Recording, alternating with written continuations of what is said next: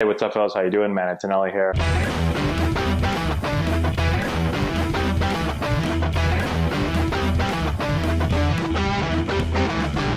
Hey, what's going on, guys? How we doing? Matt Antonelli here. So, Major League players have began opting out of the 2020 season. We're going to cover the players that have done so far and talk about, is there a possibility that more will continue to do so as we move forward. So let's get into it right now. Okay, so my boy Jeff Passan tweeted out, Arizona Diamondbacks right-handed Mike Leake is the first known Major League player to opt out of the 2020 season, sources tell ESPN. Leake was positioned to be fighting for a spot at the back end of the Diamondbacks rotation.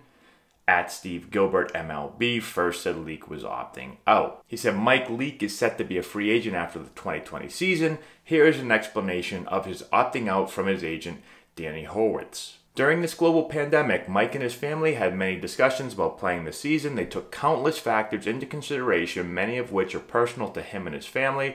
After thorough consideration, he has chosen to opt out of playing in 2020. This was not an easy decision for Mike. He wishes the best of luck and health for his Diamondback teammates this season, and he's looking forward to 2021. Okay, so he's the first player to do it. Hey, I respect it. It's a personal decision. How about this? He had a $16 million contract this season.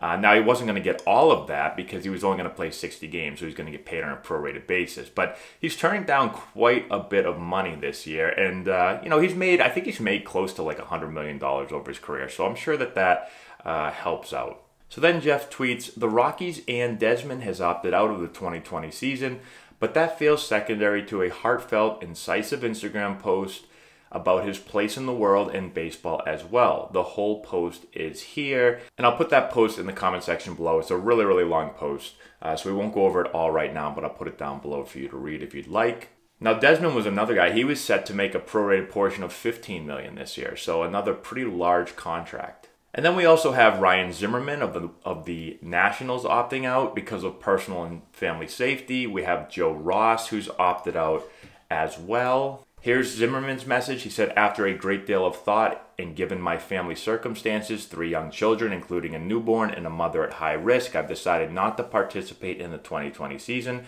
Everyone knows how much it means to me to be part of a team, and I will miss the camaraderie dearly this year. Of course, I would love to pursue back-to-back titles. I cannot speak for anyone else, but given the unusual nature of the season, this is the best decision for me and my family, and I truly appreciate the organization's understanding and support. To be clear, I am not retiring at this time. I have not decided on my future in baseball past 2020, but this year I'll be staying safe at home and pulling as hard as anyone for the guys to defend our championship. Okay, so I just wanted to shoot that out there. We've got a couple players that have already opted out. There could be more. I'm sure there will be more. Put in the comment section below what you think. I'll keep you guys updated as I hear of more players. And I totally understand, like I said, this is a personal decision. So I've talked to my wife, Laura, about this.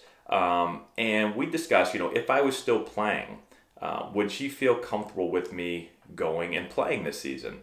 And I don't think she really would. It would be interesting how I would go through this whole process, because I think me personally, I probably would go play. I know it's tough to say, not being in that situation, but I probably would, but I don't think she'd feel super comfortable. So we'd have to sit down and have a long talk, and I don't know what I would ultimately do, but it's definitely an interesting thing to go through and think about. So let me know what you think in the comment section below. Subscribe to the channel, hit the notification bell, give it a thumbs up, all that good stuff. Thanks so much for watching. I appreciate it. Thank you to our patrons on Patreon for supporting the channel, and that's all we have. We'll talk to you later.